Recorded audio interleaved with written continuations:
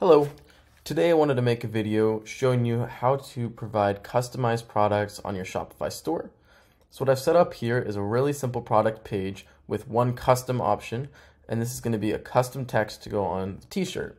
Now this is just for an example. I haven't done any styling here, and obviously it looks very ugly. It's below the quantity, but this is all something you can fix in your own theme. This is just demonstration of the customized product.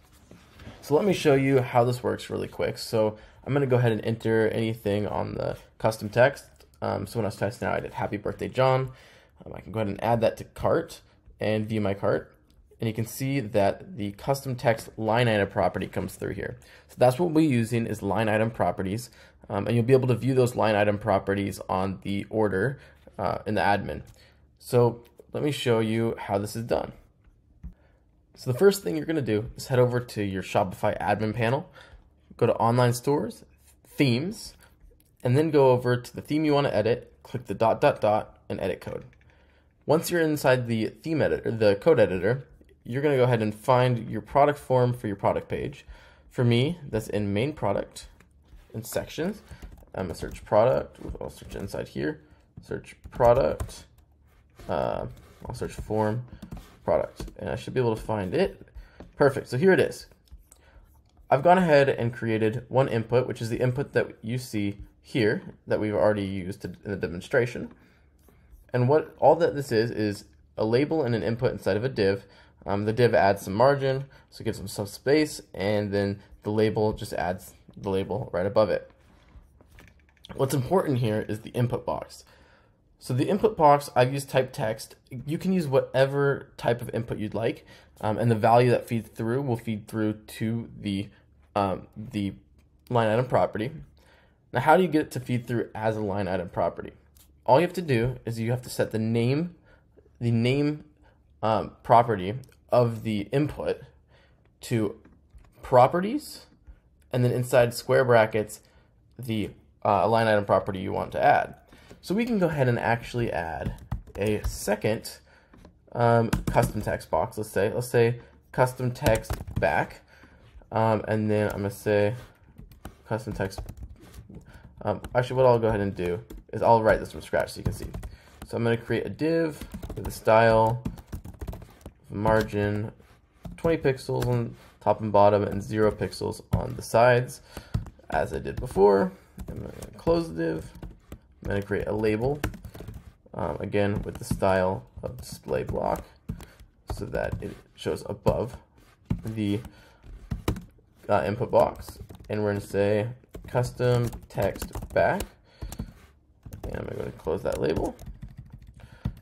And then what I will also do is I'll change this custom text to custom text front, and this custom underscore text to custom underscore text front.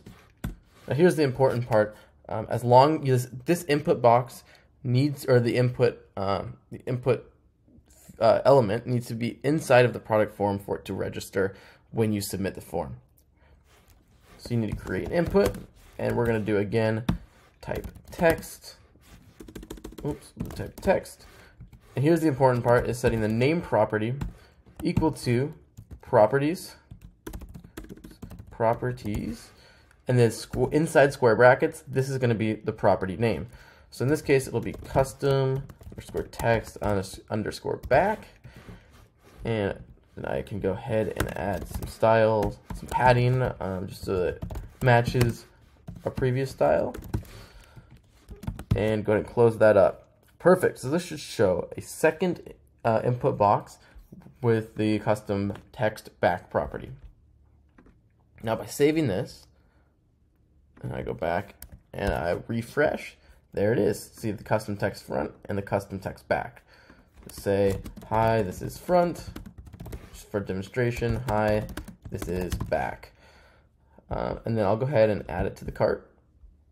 And inside the cart, you can see both of these line item properties came through properly.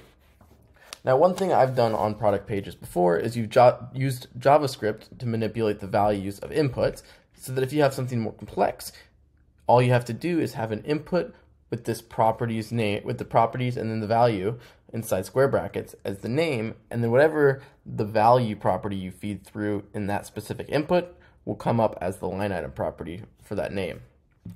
Great. So one other thing that I've also set up is the bogus gateway, which is it allows you to test orders on Shopify without actually paying.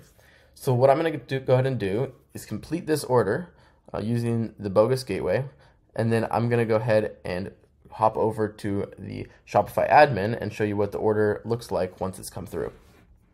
Great, so I've now completed the test order and gone back to my Shopify admin panel and gone up here to orders.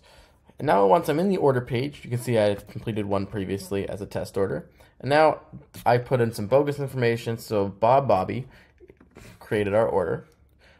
And you can see that the custom line item properties here come through, and you can maybe put this on the front and put your custom text on the front and the back of your t-shirt, for example, during production.